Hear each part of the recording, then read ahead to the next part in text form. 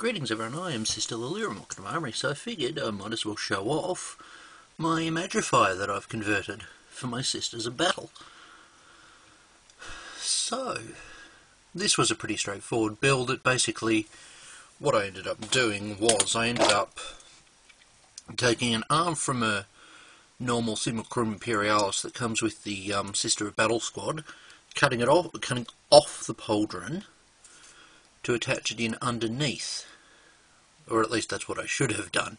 I ended up taking it and modifying it so as it'd fit on the arm. Just bring that there because it'll turn around in a moment and I can just dead stop it.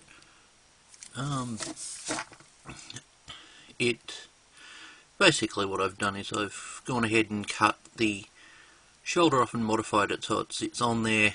I've gone in and filled it in with some milliput to make it sit better.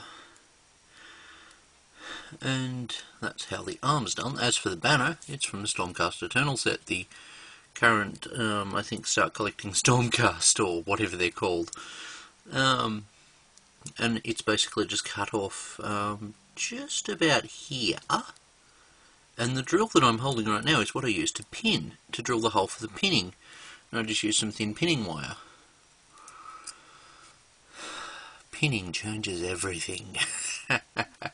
Means so many more ideas are now possible. It's also good to see a lot more Sisters of Battle with overbust corsets rather than the more standard underbust like you see on... let me bring the Superior up here. Like you see on here where the underbust, where the corset goes up to the bust plate and then goes under, and my cats are fighting. Anyway, this is this build, and I figured I'd share it with you.